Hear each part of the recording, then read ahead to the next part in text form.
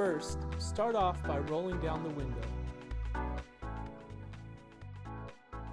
Next, grab the cleaning wipe, open, and clean the areas in which the visor will be applied. Be sure the area is dry before proceeding to the next step. Hold the visor up to the door frame to get an idea of how it will be installed.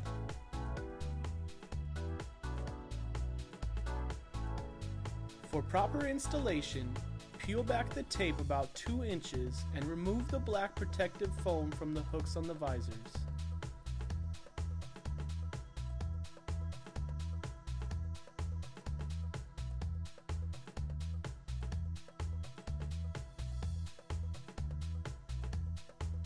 For this application, you will first attach the front edge of the visor to the side view mirror panel. This step is important. Be sure when installing this end clip that it wedges just behind the side view mirror. Adjust the visor to install the top 2 hooks to the door frame.